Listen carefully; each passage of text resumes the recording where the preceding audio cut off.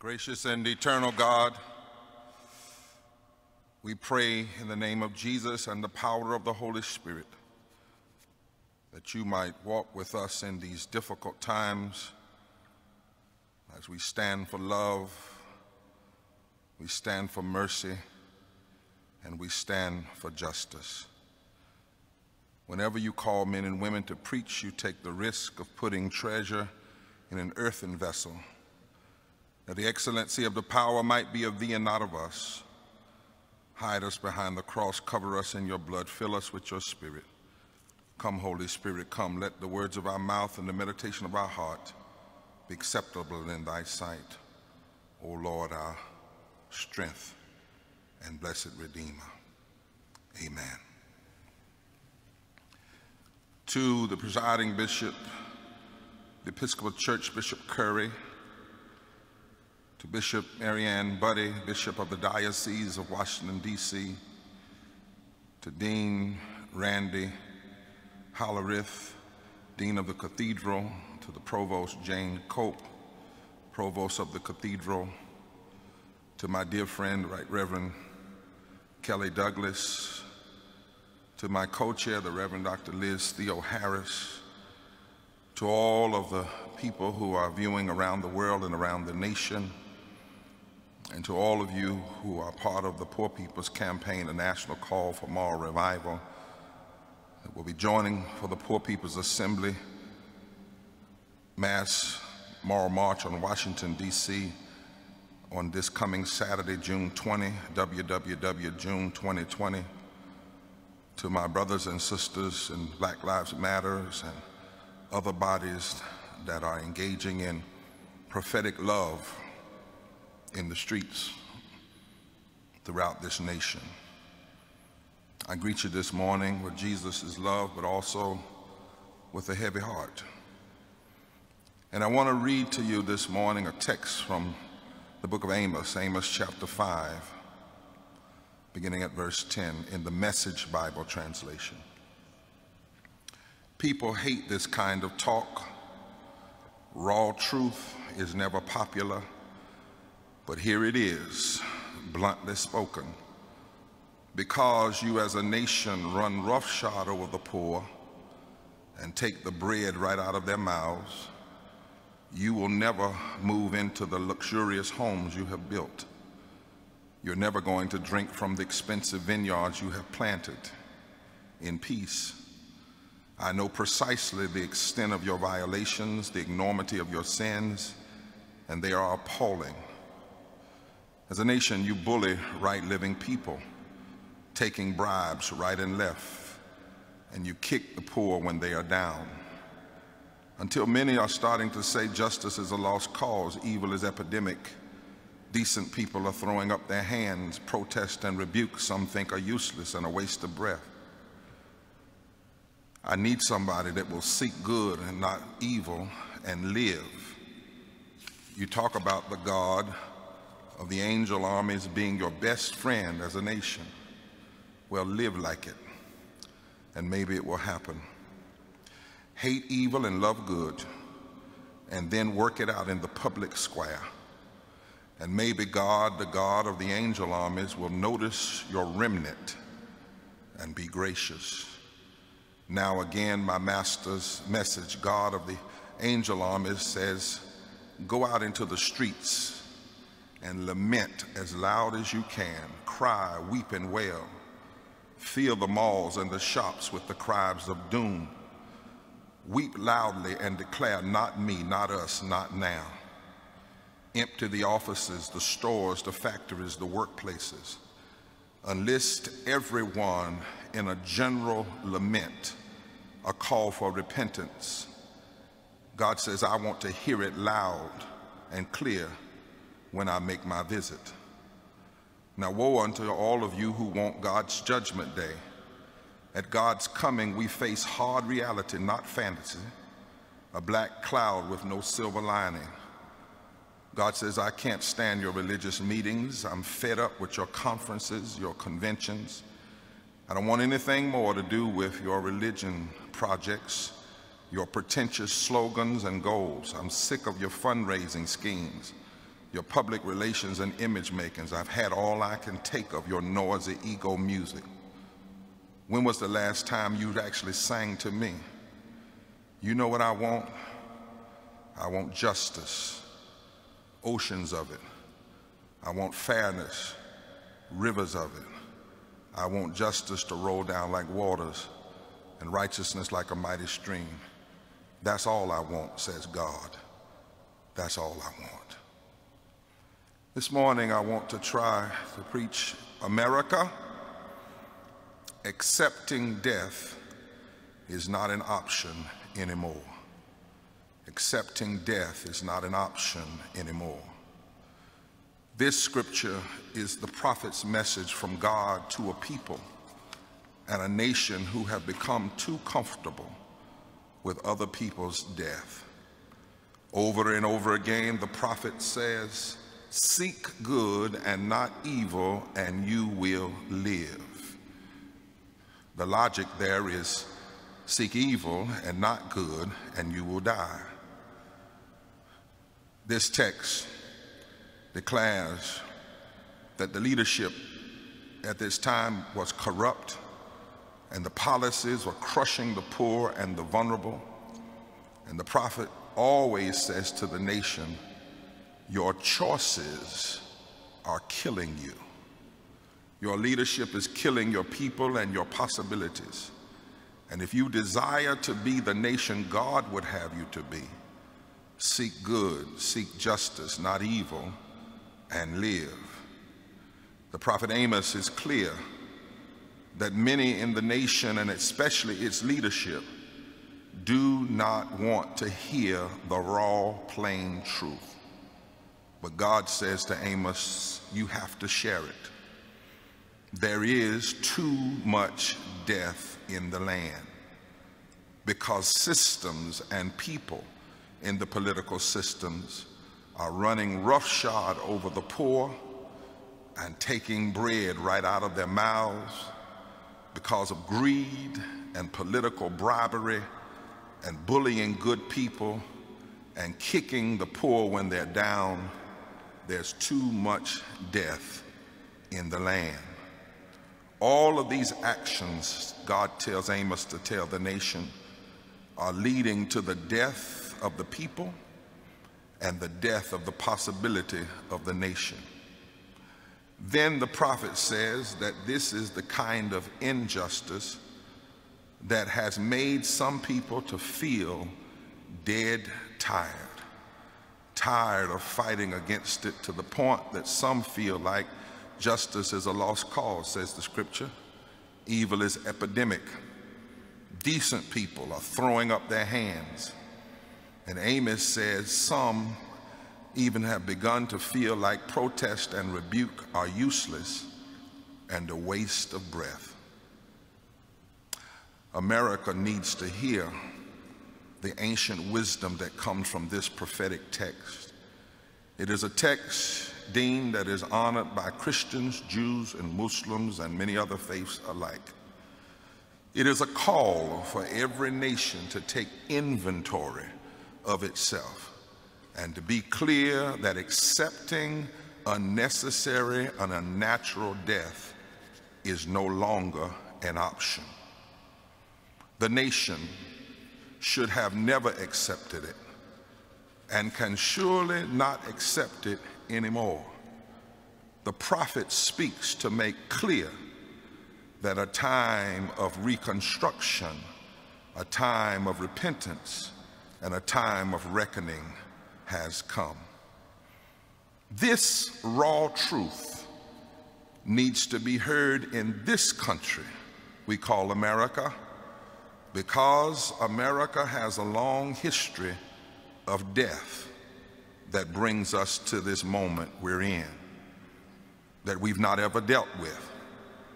When we review this history and match it with the present reality, the Holy Spirit is saying to America, accepting death is not an option anymore.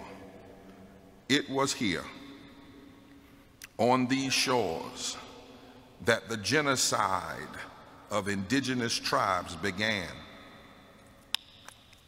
by colonizers before a nation was ever established. Too many people were too comfortable with other people's death. Before America was, too many people in this land looked the other way at the deaths of First Nation and indigenous people. This death was so gruesome that in June of 1864, for instance, Civil War hero Colonel John N. Shivington led a Colorado militia against the Black Kettle Band of Cheyenne and Arapaho, then camped at Sand Creek. They asked the question on a special by PBS called "Who is This Savage?" described how some regular army officers protested that to attack the peaceable village would betray the army's pledge of safety. Colonel Shivington ignored them and said, "Damn any man who sympathizes with Indians." He said, "Kill and scalp all of them, big and little, because nits make lice." He ordered the attack when he was not only a colonel, but an ordained minister. America accepting death is no longer an option anymore. Then there was the Atlantic slave trade, race-based chattel slavery, rooted in bad biology that skin color determined worth and brain size, sick sociology that people had to exist in a hierarchy, somebody above the other person, evil economics that the means justified the end, and heretical ontology that God intended it and made it like this. And because of this, untold millions died in the ocean between Africa and the Caribbean. And then thousands upon thousands died in the field by the rope and by rape and by gun and even on the run. From the beginning, the death that slavery created was allowed. It was allowed because of compromises, political compromises. That's why I hate them to today. Political compromises with slaveholding states that were written in the Constitution. First, the Constitution gave the South a 20-year reprieve against congressional action to stop the international slave trade. This gave the planters time to consolidate their power. It also ensured that 20 years later, commerce in black bodies would generate vast profits for domestic breeders. Too much death. Second, the Southern delegates nixed direct national elections, fearing that the larger Northern electorate would leave the South without influence on the scores of Negroes. This is how we got our electoral college in the first place. And this compromise allowed this death-dealing slavery to continue on. Third, they insisted in the Constitution that property in human flesh be counted as 3/5 of a person for the purposes of representation in Congress. We fractionized people for political means. This said from the beginning that black lives didn't matter because they were a fraction of humanity. And then, despite their political power and paternalistic pretensions, the planters feared that their supposedly loyal and devoted black family members might rise up and murder them in their beds.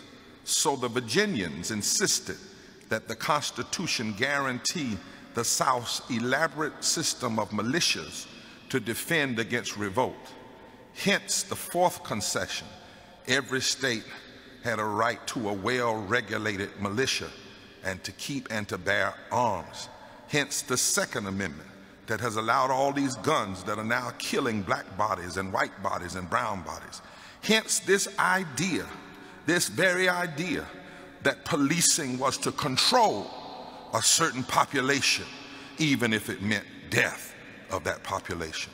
And then finally, should the enslaved elude these slaves' patrols and escape north, they put into the Constitution the fugitive clause, required that runaways shall be delivered up on claim of the party to whom such labor or service may do, defining all Americans, whether you agreed with it or not, as slave catchers for the South and the death-dealing reality of slavery. All of the death caused by slavery, even the Civil War, never had to be if there had not been a compromise on the equal humanity of all people. America accepting death isn't an option anymore. This is a hard truth about our history that's so marred in death. Industrialization and the abuse of children in factories, not having protection for workers, caused so much death. Late in the 18th century, viruses and disease break out, and instead of dealing with the viruses, the Chinese were blamed, which led to deaths that didn't have to be. In 1918, the flu broke out.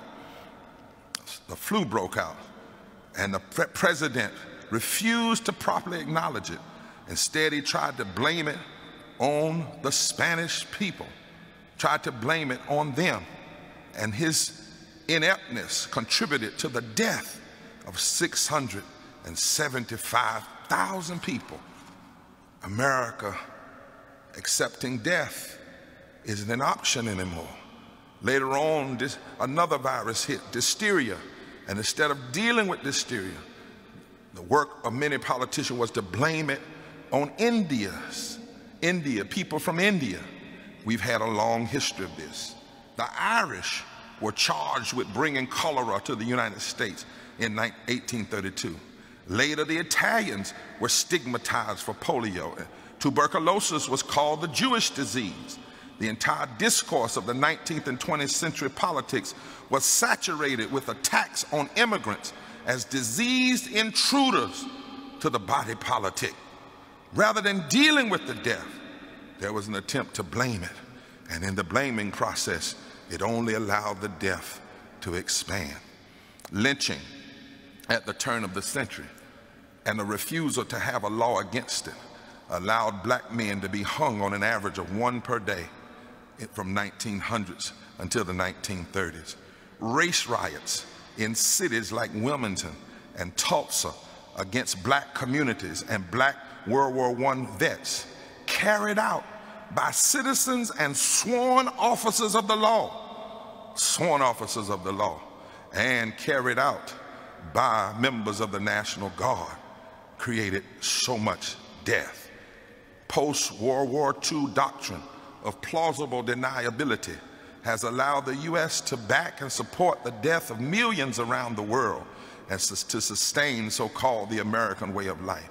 The Iraq body count has documented 288,000 deaths in Iraq alone since the U.S. invasion in 2003. Some say more, all of it based on lies that cause death. America accepting death isn't an option anymore. We've tried it and it didn't work. We cannot ignore all of this unnecessary and uncommon death in our national history. We can't ignore it if we're going to understand this moment, because far too often all of this death was accepted by far too many, and we still have too much death today. Too many people too comfortable with other people's deaths. Even before we got to COVID and police violence, there was a DM, death measurement, in every piece of public policy, every regressive piece of public policy. 140 million poor and low-wealth people in this country before COVID, 43% of this nation, 66 million white, 26 million black, but 61% of all black people. And we knew before COVID that 700 people were dying a day from poverty and low wealth, 250,000 people a year. 7 people died from vaping, and we had congressional hearings, presidential briefings. 700 people dying from poverty, and not a word in our political debates, not a hearing, not a briefing. America accepting death is not an option anymore. 80 million people in this country without health insurance or underinsured, and thousands die every year because of the denial of health care. 4 million people who get up every morning and buy unleaded gas and can't buy unleaded water, and people die from the poison in their water. 53 cents of every discretionary dollar being spent on war and the war economy, and less than 16 cents on infrastructure and healthcare and education. And if you go down each of these policies, you can measure death. There's a DM, there's a death measurement in every piece of regressive public policy. According to the CDC, black women over 30 are 4 to 5 times more likely to die during pregnancy or childbirth compared to white women.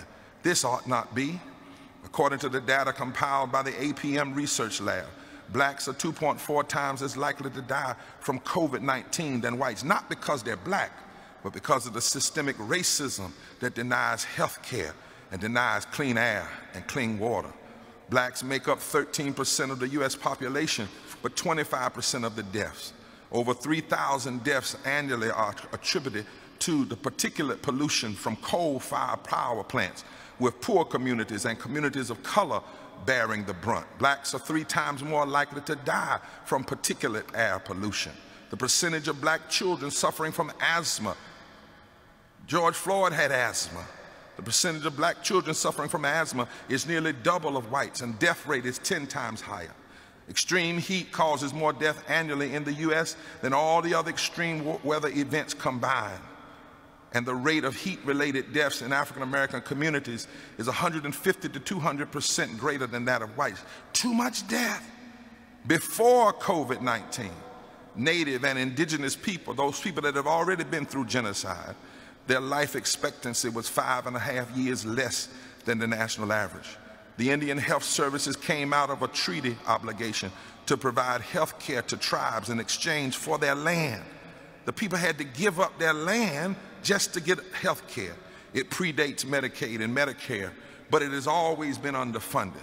In other words, we stole their land and never gave them what they deserved, when they never should have had to give up their land in the first place. And their health care is only funded at 16 cents on the dollar that is required to meet the need of indigenous people. And during COVID, this COVID-19 pandemic, Native and indigenous deaths account for the 2nd highest death rate in the country, behind African Americans. And the Navajo Nation has one of the highest death rates, if not the highest per capita death rate. Far too much death. And $8 billion has been allocated under the CARES Act for the 574 legally recognized tribes in this country. And while this is insufficient, given the historic inequities, even worse is that none of these resources have been sent out yet. All of these stats and figures are unnecessary and unfounded and unnatural deaths. During COVID, the negligent response of the government has caused thousands of unfounded unnecessary deaths, forcing poor, low-wage workers we now call essential to work without giving them the essentials they needed and they need has caused thousands of unnecessary, untimely death. Passing 3 rescue bills in Congress that gave trillions of relief to the corporations and the banks. 84% of all the money went to corporations and banks, but no guarantee of health care and living wages and sick leave and adequate unemployment and moratoriums on water shutoff has caused unnecessary and unnatural death. Columbia University said over 69% of the 115 souls we have lost did not have to die. And then the video of George Floyd.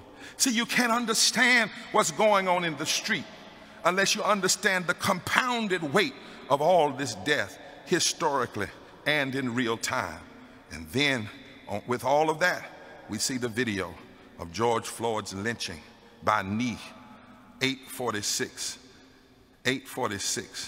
death by racism, code 666, captured by a 17-year-old girl. And now Rashard Brooks falling asleep in a drive-thru. Falling asleep in a drive-thru. Not dead when he fell asleep, but then shot dead through his back by running through the police. And when we all heard George Floyd say, "I can't breathe," it is as if the democracy itself took a collective gasp, and so many people who've seen so much death said, "I can't breathe either." "I can't breathe" called out in compelling shorthand America's enduring systemic racism and poverty that endures the cause death in virtually every measure of well-being: health care, wages, wealth, unemployment, education, housing, policing, criminal justice, water quality, and environmental safety. All realities that also wreak havoc in poor and low-wealth white communities, because we are all inextricably bound together. I know this is hard stuff, America. It's hard stuff to face about one's own nation. But until we face it, we can't repent right. And that's what Amos was saying to that nation then, and what Amos and the Spirit is saying to the America now. Someone must not only say the truth, but somebody has to say no more. Accepting death isn't an option anymore. The wisdom of God, if you continue to read that text through the prophet, is number one. Amos says, real truth-telling, that in this moment we need some real truth-telling. Amos said, folk don't like this kind of hard truth, but somebody has to engage in the radical endeavor of telling the truth in a season of lies. If we're going to get better, we need real truth-telling that says, America, you're killing yourself. Every nation must be told when she's killing herself. America must be told. The president must be told. The Congress must be told. Governors must be told. Even the church must be told. We must be told the deaths in the past didn't have to be. And many of the deaths in the present don't have to be. They are the results of our failure to live up to the creed that all people are created equal. They are the results of systemic injustice. And as James Baldwin insisted, they can be changed. When it comes to structures of our common life, he said, we made this world we're living in, and we must make it over again. And we have to tell this hard truth. If we're going to turn from all this death, we need real truth-telling. But not only that, when a nation is facing unnecessary and unnatural death, there must be a response of the people. There must be a refusal to accept easy answers and a refusal to just go along to get along. So Amos says, God says, we need real lamenting. Did you see it there? In the text, God says, I need a remnant that will cry in the street and refuse to be comforted. We need from the place of deep love of humanity. We need public tears and public outcry everywhere. Jesus said we need love laborers. Amos said we need real lamenters. I believe that's what we're seeing today in our streets, and it has to keep going. Public mourning, mourning rooted in deep love, mourning rooted in the reality that people still believe things don't have to be this way and things can be changed. People saying this is not right. There must be a wailing. There must be a crying out. There must be a refusal to just pass over all this death. The text says, God says, I want everybody to cry. The text says, I want everybody to mourn. I want everybody to lament. I want everybody to say something is wrong. And if everybody won't do it, I need a remnant that'll do it. And will not ever give up, will not ever accept it as it is. In fact, the text says God will only help us when God hears that we are sick and tired of this injustice. And God doesn't know we're sick and tired of it as a nation. We're sick and tired of all this unnecessary death until he hears a lament, until he hears a cry, until he hears a wailing, until he hears a repenting coming up from the streets that shuts down the factories and shuts down the cities and shuts down the mall. We need lamenting in this nation, real lamenting. It says we can't have it anymore. Accepting death is not an option anymore. And then thirdly, we need real reconstructing. We must turn away from death and towards life in every aspect of our life together.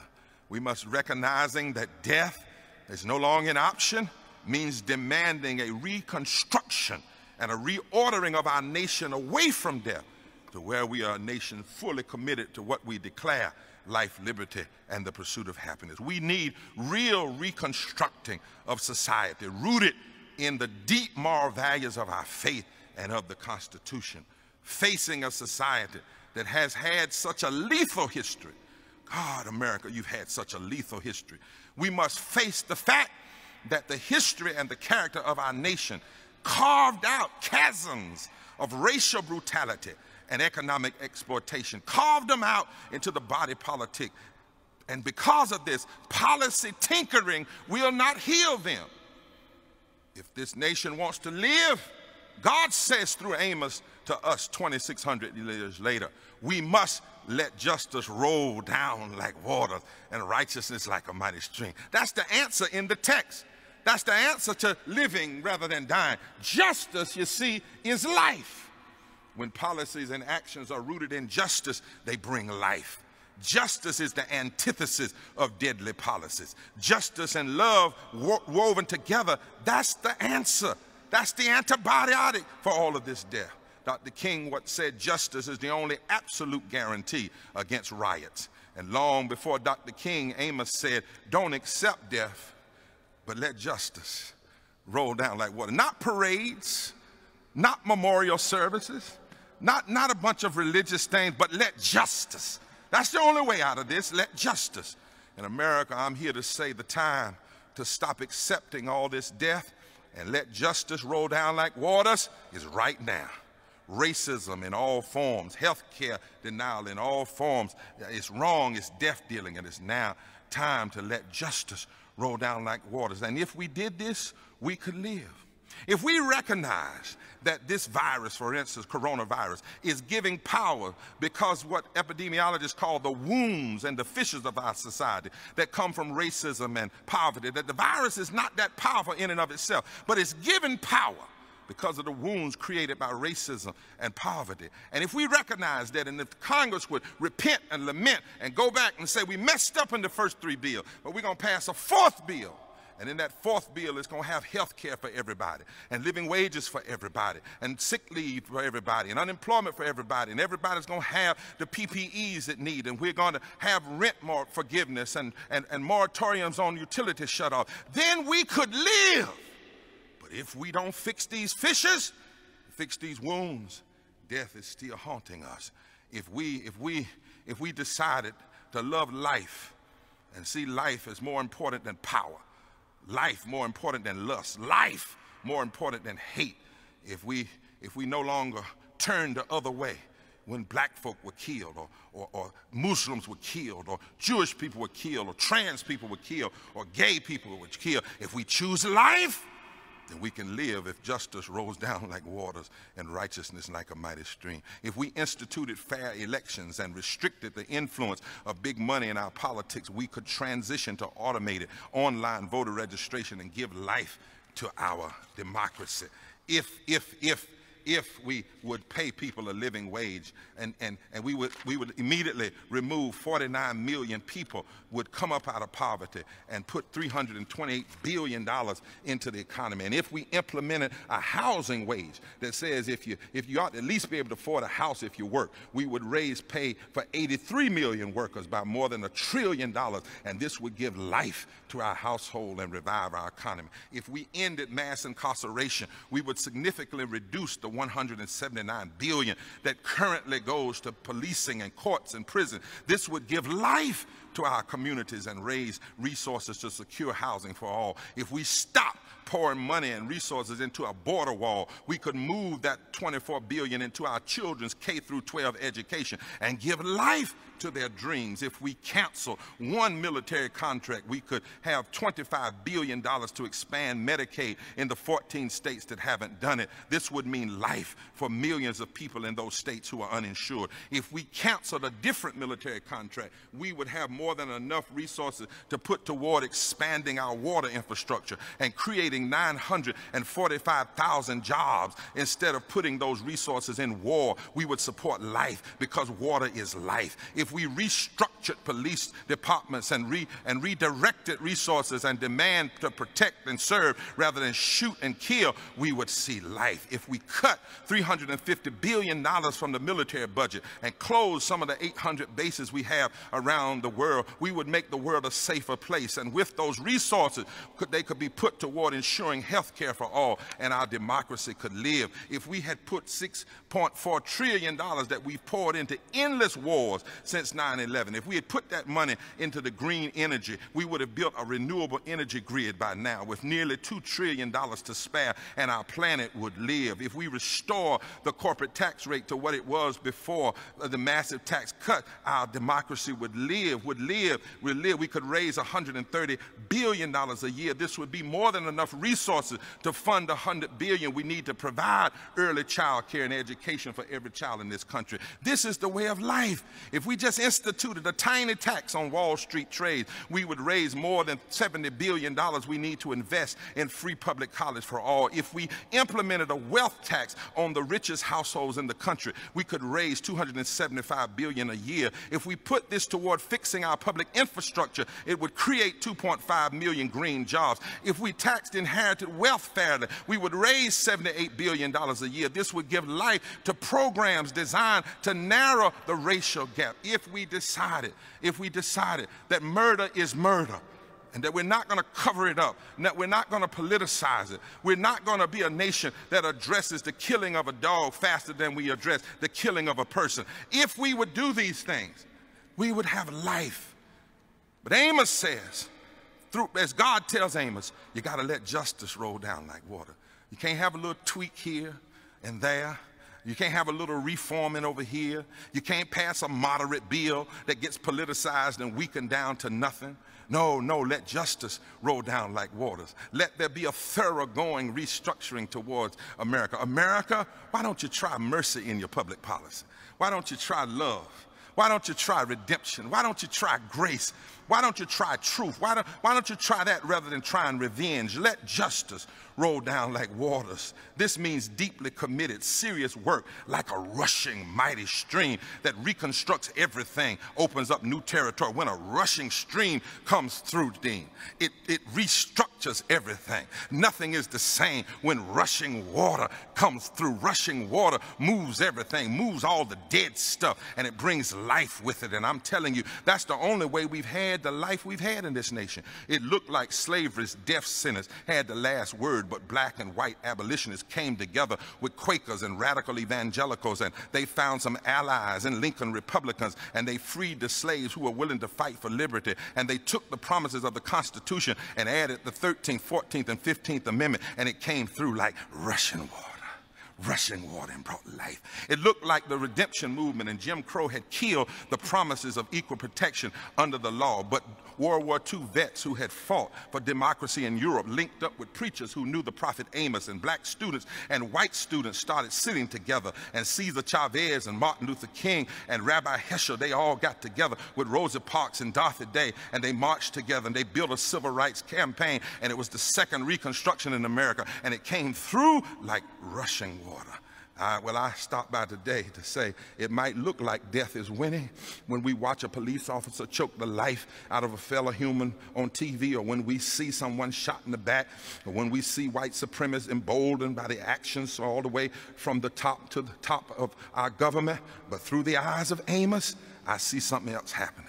Look with me for a minute at the news. Look for me with the eyes of Amos, with the anointing of Amos. Go with me to a church in eastern Kentucky where I've been, where I've seen white coal miners and black folk from Louisville connecting up with LGBTQ people to say no to the deadliness of racism and classism.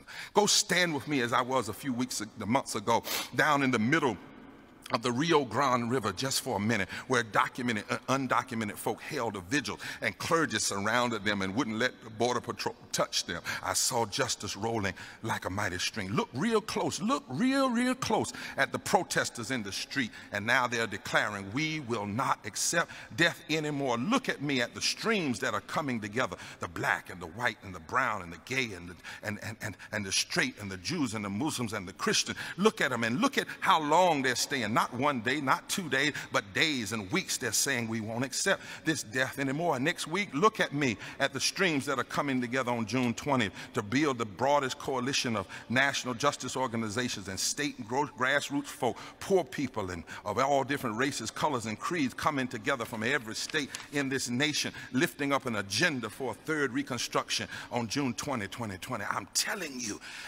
you, there's the possibility of the water justice still flowing. We need real truth. We need real lamenting, and we need real reconstructing of this society. If America's ready to say accepting death is not an option anymore, it better be. It better be. And the only way we're going to do it, the only way we're going to move this history of death and continuation of death is to let justice roll down like waters and righteousness like a mighty stream. I heard a poet say it like this: streams of living justice. Let streams of living justice flow down upon the earth. Give freedom's light to captives. Let all the poor have worth. The hungry hands are pleading. The workers claims their right. The mourners long for laughter. The blinded seek for sight. Make liberty a beacon, strike down the iron power, abolish ancient vengeance, proclaim your people's hour. The dreaded disappearance of family and friend, the torture and the silence, the fear that knows no end, the mother with her candle, the child who holds a gun, the old one nursing hatred, all seek release to come. Each candle burns for freedom, each lights a tyrant's fall, each flower placed for martyrs gives tongues to silence call, for healing of the nation, for peace that will not end,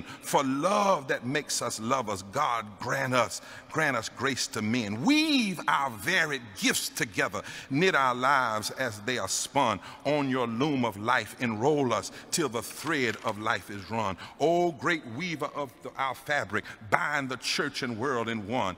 Dye our texture with your radiance. Light our colors with your sun. Your city is built for music. We are the stones you seek. Your harmony is language. We are the words you speak. Our faith we find in service, our hope in others' dreams, our love in hand of neighbor, our homeland brightly gleams. Inscribe our hearts with justice, your way, your way.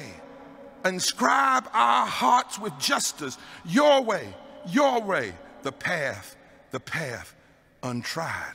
Let justice roll down like waters, and we'll live. Decide, America. Decide this day. Decide that accepting death isn't an option anymore. Let justice roll down like waters and righteousness like a mighty stream, and we will live. God help us. God help us if we don't. But God bless us. God will bless us. God will bless us if we do.